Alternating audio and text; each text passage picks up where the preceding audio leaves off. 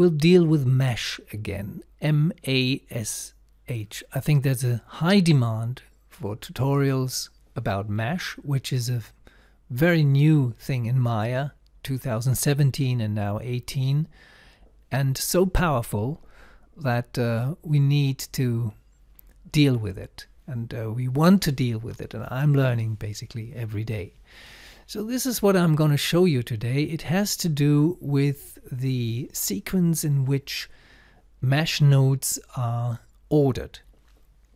And in this case we only have 3 nodes. One is the distribute node, which is by default the way mesh networks start. And then we have a signal mode and an influence node. And I will explain how these 3 nodes work together here.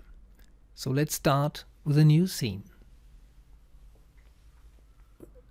With your Maya window open, press the Alt key and the key B together, Alt and B.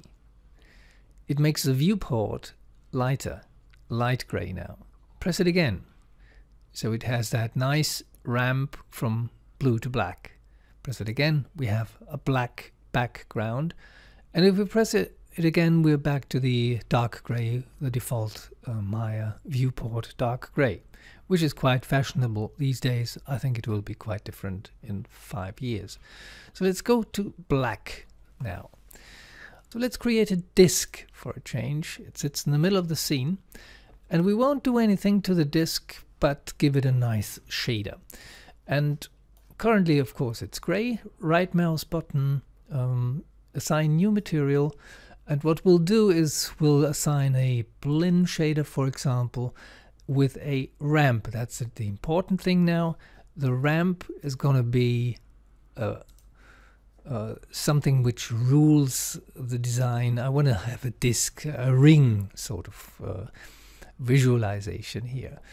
So we need to see the ramp. That's why we click here. Here's the ramp. So it's going from black to white, from black to white. We can set the type from VRamp to radial, which would be this, or to circular, which would be this. That's what we want. And if we want the black part to be outside, we would move it to this side.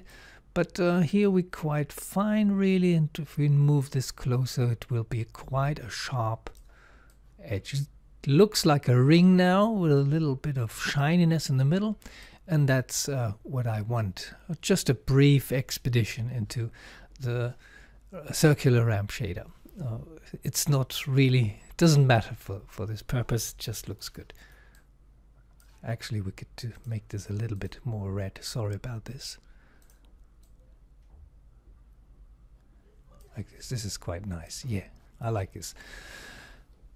Well, now to mesh. Let's use this tab here. And the first one you go from, basically you can go from left to right, but here we just click on the left icon, and mesh only accepts mesh objects.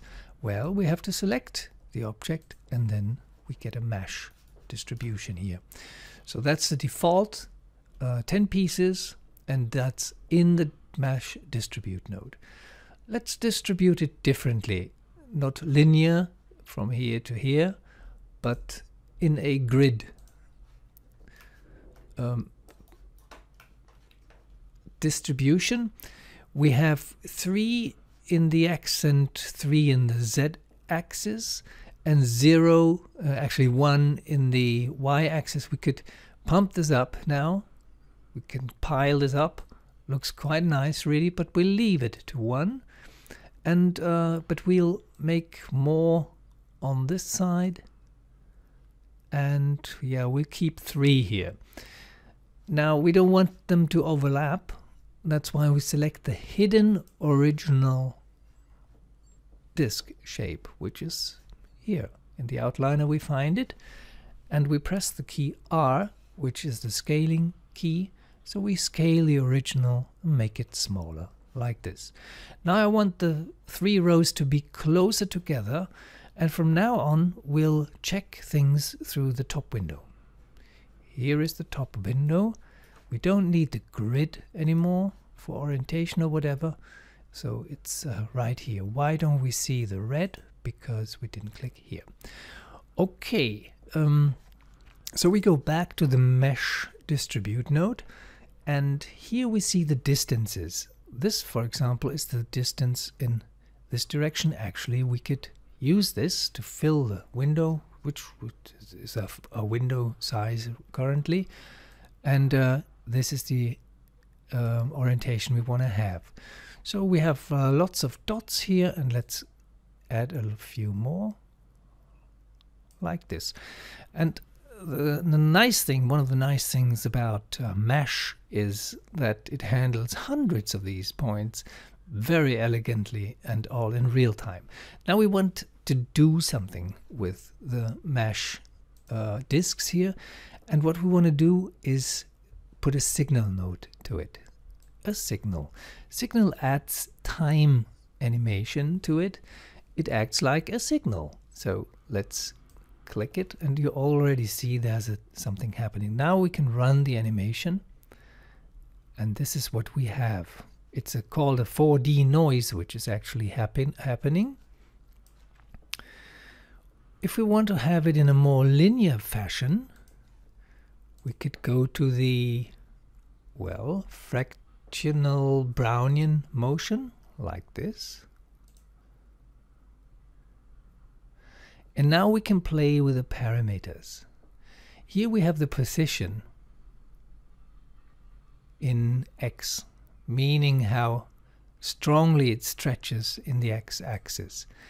That's the position in Y, which is not of interest for us because we are looking at the whole scene from the Y direction. But the position in Z should stay 0 because I want to have this kind of stretching effect here. A rotation, well, we could have that, but does it really? Do we like it? It makes a shininess. Yeah, we could do that because the discs rotate a little bit, but we can scale it. And this is the thing which I find more interesting now. The octaves is a noise about the general thing about the noise settings. So the persistence, how strongly it persists in its original position. And here we have the trigonometry settings which work according to a step size, and we can change the step amount here. So the amount how this animation steps forward, and the noise scale, this makes it much more noisy. Noise in this context means changing the size and the scale of the objects and maybe the position. So we can turn this down. We have multipliers here, and we have a time scale, so we can make it slower or faster. So now it goes a little bit slower, which I think is a very nice effect. And of course we could render this. It renders nicely in Arnold, it renders in Maya as well. So just to do a brief rendering, for Arnold we need a general light. Let's take a sky dome light, and now let's render it. It renders the perspective shape. We want to have the top shape. That's what it looks like. If we want a black background, of course we need to introduce a black background in the color settings of the render camera.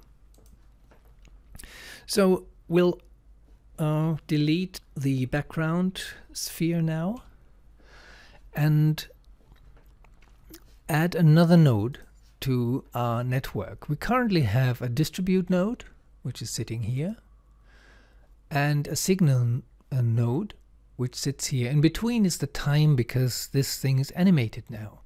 And so the sequence is we first distribute our things, so and so many in 3 rows, and we added the mesh signal, which we manipulated quite a bit. Now let's go back to the mesh main menu and add what is called an influence. we add an influence node, and you already see that something is happening with our little discs now. If we play the animation, it's much more subtle now, and it doesn't have to do very much with the animation we had before.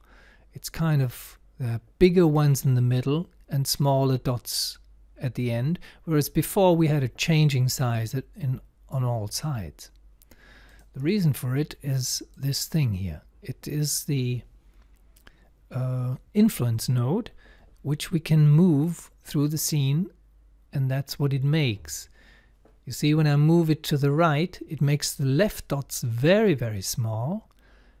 It makes the dots where it is the biggest, and when we move it out of the scene, very far out, it just swipes them away. It cleans the whole scene.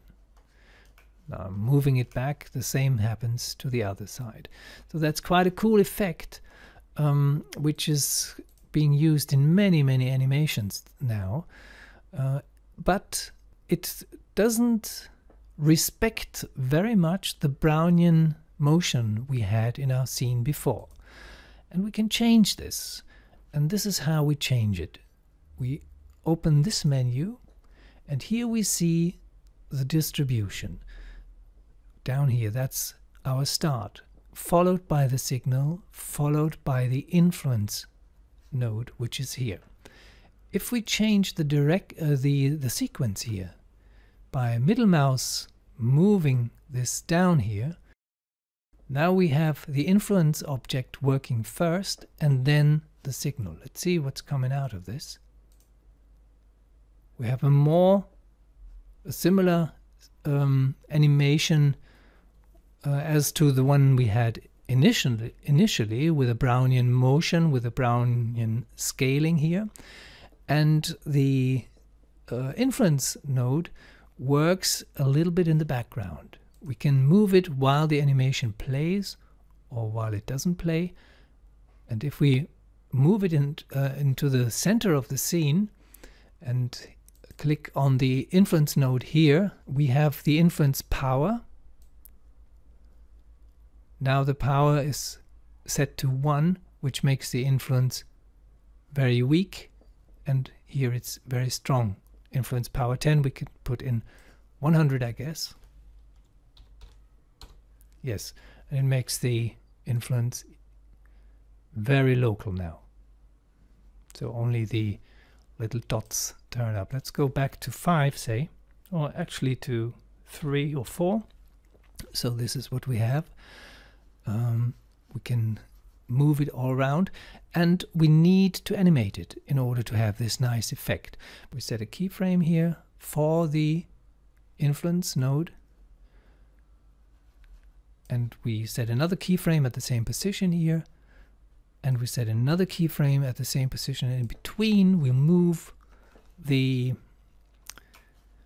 influence node all the way to the right, set another key, middle mouse drag it here, means we don't actually move in the timeline, but we just keep the scene frozen, and I press another time S for set keyframe, and here we have the animation now. With a Brownian motion after the influence node, which kind of works like a broom. So that's what I wanted to tell you. The order is important. In audio processing, for example, in programs like Cubase or Logic, it's crucial if you have the compressor before the reverb or the other way around, for example. You usually compress things first and then you add the reverb. And it's a little bit the same here, or similar here. The influence node first and then the signal node. In this case, at least, it works perfectly.